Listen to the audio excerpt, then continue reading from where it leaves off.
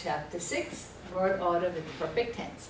Today we are going to look to find out how we arrange the different parts, the have and the past participle in a sentence with the perfect tense. I gave you an English example. We have learned German, right? Oops. My pen is not cooperating.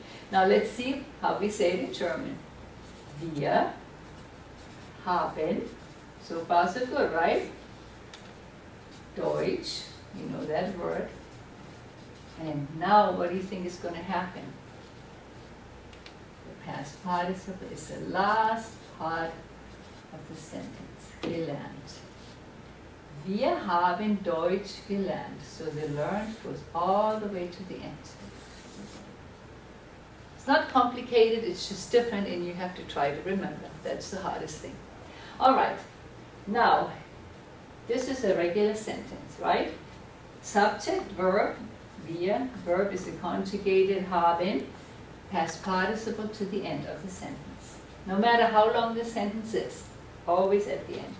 Now, we also learned subordinating conjunctions, and we learned that when a subordinating conjunction is used like weil or das or obwohl, that the conjugated verb goes to the end. So let's see what happens here. I gave you the original sentence. Hat viel studiert, okay? It's one of the ihren verbs, that's why it has no GE prefix. He has studied a lot. Now let's add a weil. He was tired because he has studied a lot. Weil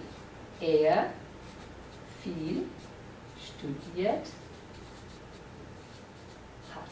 Remember, haben is the conjugated verb. So that goes to the end of the sentence. Weil viel studiert hat.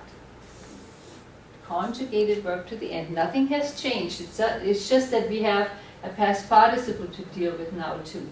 Let's look at the next one. Sie hat in der Disco getanzt. She has danced in the disco.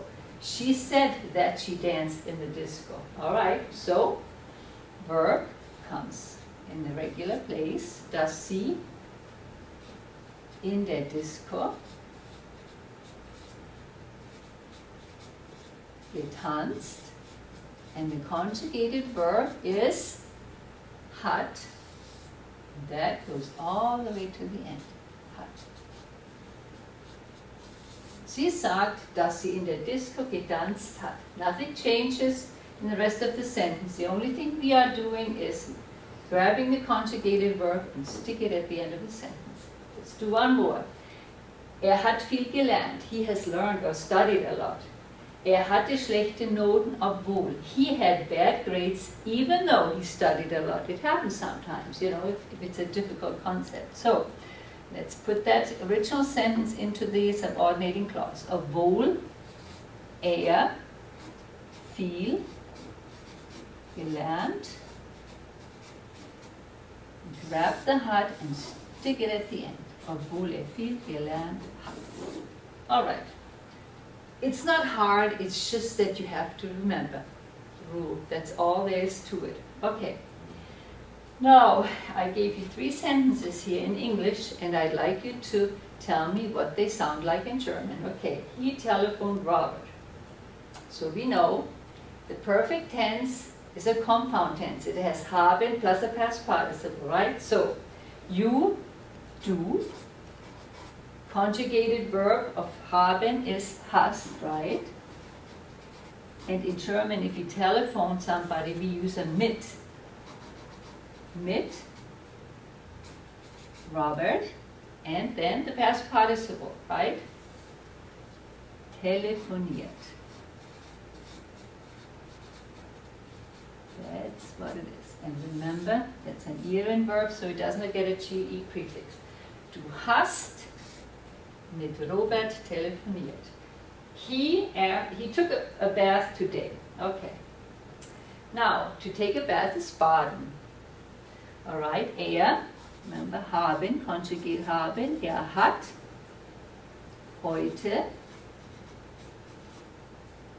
baden, GE prefix, bad, and then ET ending. Hat heute gebadet. And the third one uses a subordinating conjunction, even though. So he played tennis even though it rained. Let's see how that sounds. He has played tennis. Er hat Tennis spielen becomes gespielt. Remember, gespielt. Conjunction is obwohl.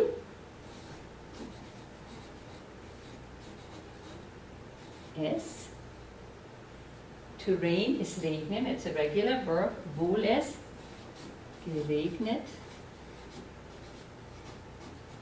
hat. And the conjugated verb haben, the form of haben, goes to the end of the phrase. There we go. If you did that like I did, then you understood the concept. If not, just go over and review and practice, and it shouldn't be too complicated.